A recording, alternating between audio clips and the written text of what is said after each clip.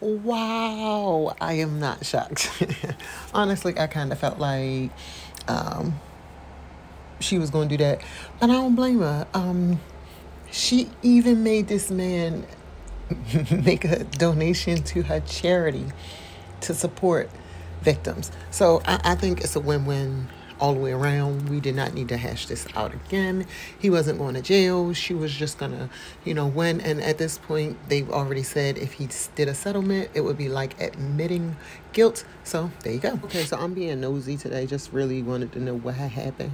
What was the final results of this? Because this is the end of it for the most part, legally.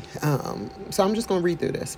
And we are on CNN.com. Prince Andrew and Virginia Giuffre agreed to settlement sex abuse lawsuit. We appreciate you. Who we appreciate, because it's going down. Go up. Go up. I can't see down. I can't see down. Go up. We appreciate you. Oh, Lord. Lauren DeValle, and Eric Levinson. I know I got it one of them times. I know one of them times I got to be right. And this was posted today at 12:04. Today is February the 15th.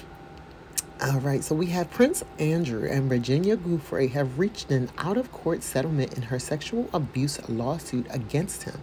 According to a court document filed by Giuffre's attorneys on Tuesday, the parties anticipate filing a stipulation of dismissal of the case within 30 days, according to the letter addressed to federal judge Lewis Kaplan. I promise they was wrong for that picture, because that picture is what you would imagine him to look like walking out the courtroom after she signed it. Of course, the sum of the settlement will not be disclosed, the letter says. Prince Andrew intends to make a substantial donation, wow, just out to kind of see up, to Miss Giuffre's charity in support of victims' rights.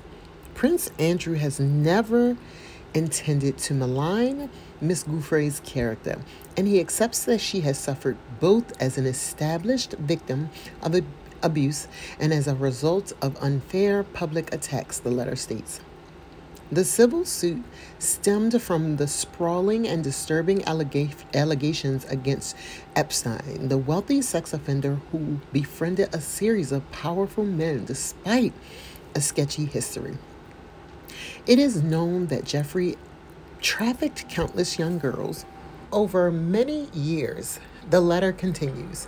Prince Andrew regrets his association with Epstein and commends the bravery of Miss Giuffre and other survivors in standing up for themselves and others.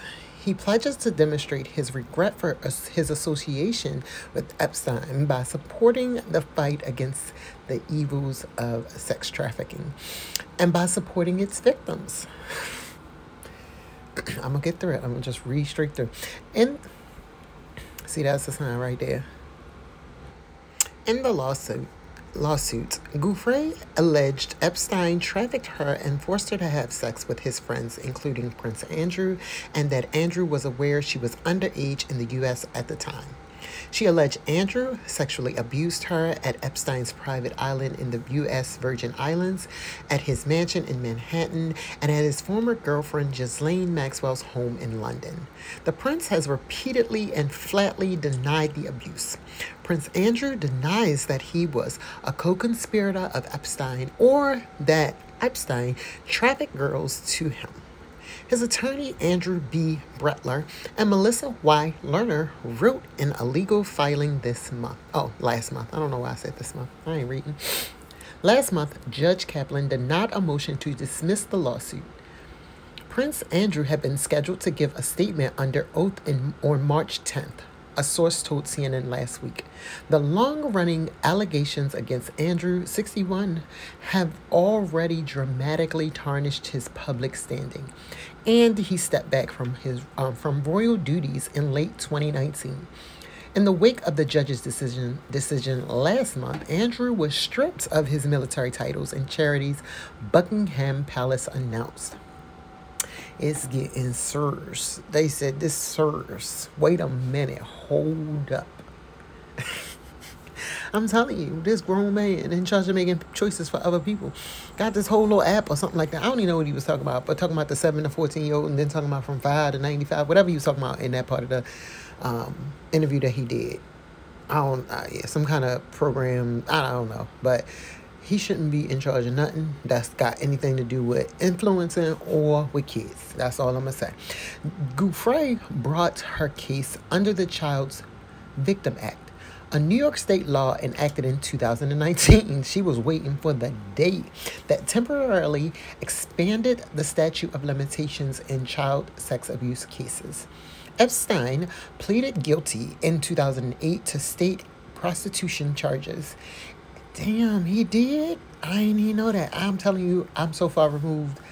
I ain't know that. Damn.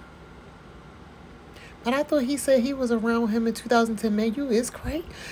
And in July 2019 was indicted on federal sex trafficking charges. Prosecutors accused him of carrying out a decades-long scheme of sexual abuse of underage girls, flying them on private planes to his properties in Florida, New York, New Mexico, and the U.S. Virgin Islands. He died by suicide in prison before he could face trial. I mean, that seemed like a revolving circle that solved itself right there.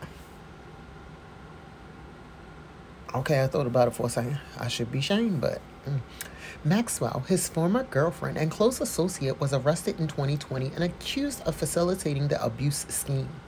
A federal jury convicted her in December on 5 federal counts, including sex trafficking a minor. Yeah, I ain't got much to say. Like I said, I ain't gonna run my mouth. I ain't gonna talk about it. I ain't gonna be about it. Nope, I'm gonna just be quiet. I just wanted to know. So he was like, I don't want y'all to really know. Mind your business. So I'm going to go ahead and sign these papers. And I'm going to just make it look like, you know what? She done dealt with enough. She's gone through enough things in her life. She's had enough things done to her. Won't need to do nothing else to her. This man, he should be shamed. He should be shamed. Yep, that's all I'm going to say. Bye.